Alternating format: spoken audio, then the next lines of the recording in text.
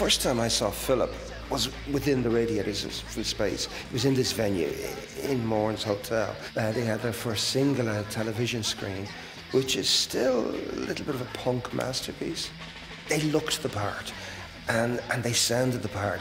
And they, most importantly, they wrote the part. Like what he was speaking about was lyrics that meant something to Irish people, to Dublin people. Here was our own Joe Strummer, Johnny Rotten.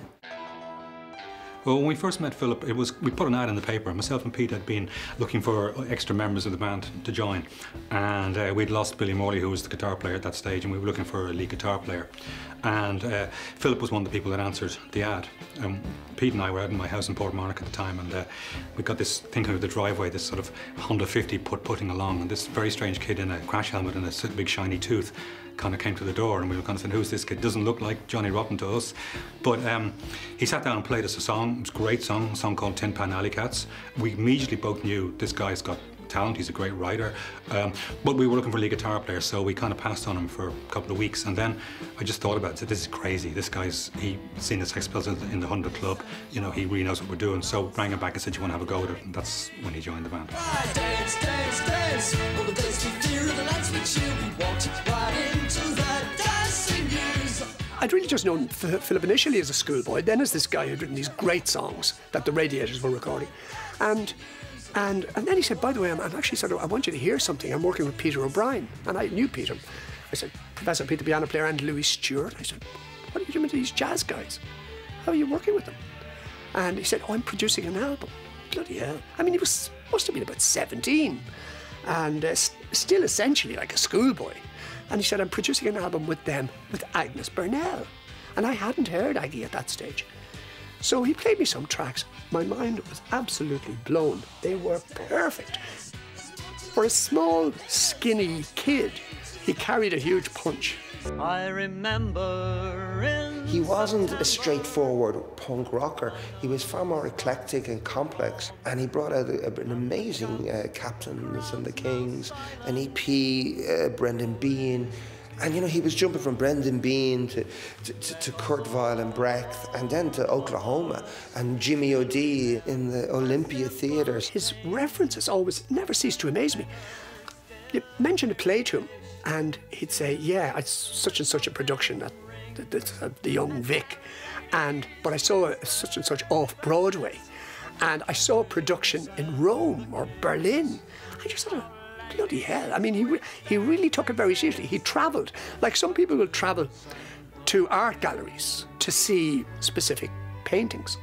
Philip would actually travel to see specific plays. my love. First time I met Philip, I was really happy to meet him because it's Phil Chevron. But my memory is we were all sat, him, me, Shane, maybe a couple of guys from the record stores.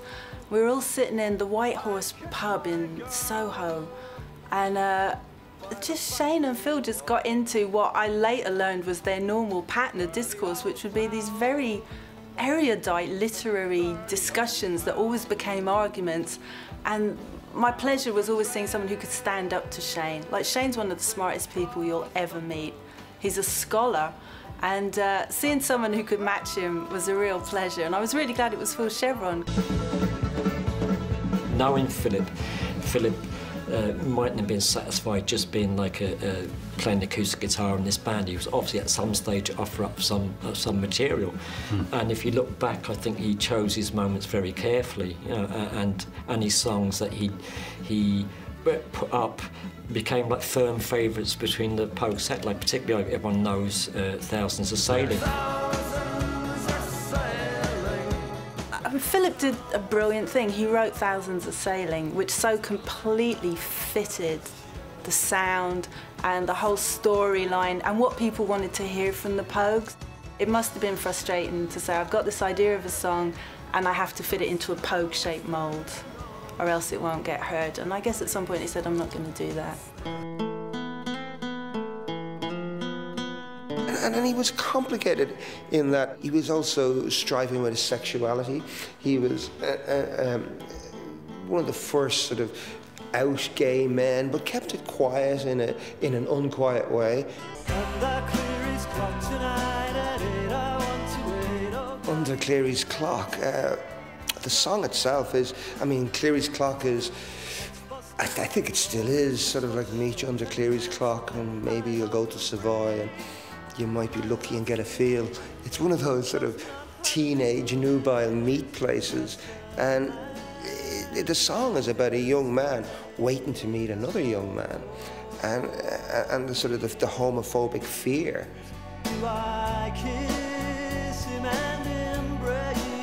My absolute favourite thing about it, beyond the beauty of the lyric and learning something about Phil and the melody, is that it's about Dublin. It's about Cleary's Clock. So immediately it's just situated for me, and it's eternal. I mean, even, God forbid, Cleary's ever disappears off the face of the earth. We know where it is, and we know that Cleary's Clock was there, and we know that lovers meet there, and we know that Phil was waiting there. And he created this incredibly beautiful, delicate, fragile piece of art that somehow overcome its fragility. I mean, we're talking about decades ago. He was a really beautiful writer. Philip's main characteristic would be one of certainly loyalty, one of support on any level, not just musically or emotionally or financially. He was a great friend, I think, more than anything. I think. He was.